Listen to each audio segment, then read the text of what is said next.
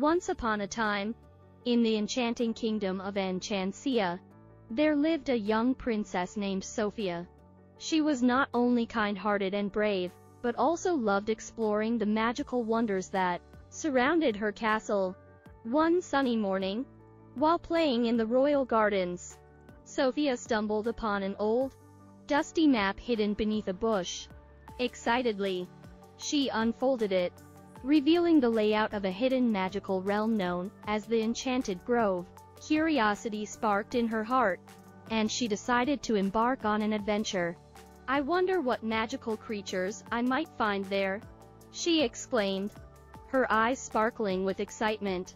Without wasting a moment, she rushed to her room, donned her favorite blue dress, and set off toward the Enchanted Grove. As Sofia stepped into the grove, she was immediately greeted by vibrant colors and the sweet scent of blooming flowers. The trees shimmered with sparkling leaves, and soft giggles echoed around her.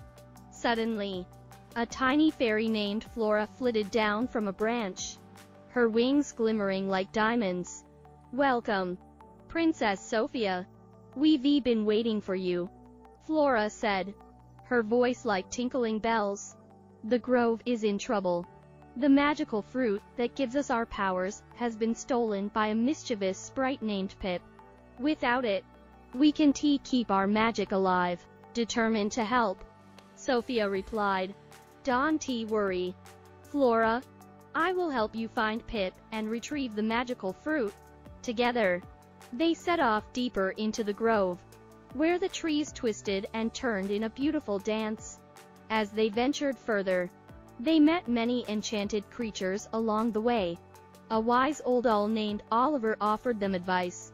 "To find Pip, you must follow the trail of sparkling dust he leaves behind. But beware, he loves to play tricks." Sofia thanked Oliver and kept her eyes peeled for the sparkling dust. Soon, they reached a clearing where they spotted Pip, the mischievous sprite, perched on a branch, holding the magical fruit high above his head. "Catch me if you can," Pip taunted, giggling as he darted away, leaving a trail of glittering dust. Sofia and Flora chased after him, zigzagging through trees and hopping over roots. They ran through a field of dancing flowers, which joined in the chase, twirling and swaying to encourage them. Finally, with a clever plan in mind, Sofia called out, "Pip, we just want to talk. If you give us the fruit, we can share its magic with you too." Pip paused, intrigued. "Really? You share the magic?" "Of course. The magic is meant to bring joy, not to be hoarded," Sofia replied earnestly. After a moment of contemplation, Pip flew down, the magical fruit cradled in his tiny hands. "All right, Princess Sofia, you've convinced me," he said, smiling sheepishly. "I was just lonely and thought I could keep all the magic to myself." Sofia gently took the fruit and smiled at Pip. "You don't have to be lonely. You can join us in the grove and share the magic with everyone." Overjoyed, Pip nodded, and together they returned to the heart of the grove. The enchanted creatures gathered around as Sofia placed the magical fruit on a pedestal made of flowers. Instantly, it burst into a brilliant light, releasing waves of magic that restored the grove and filled it with laughter and joy. Flora fluttered around Sofia, her heart filled with gratitude.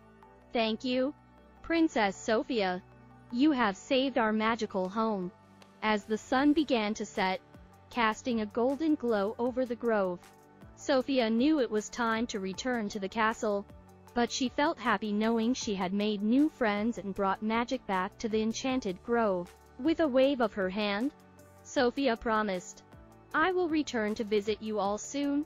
And as she made her way back home, the sparkle of adventure still glimmered in her heart, knowing that her magical kingdom was full of wonders waiting to be discovered.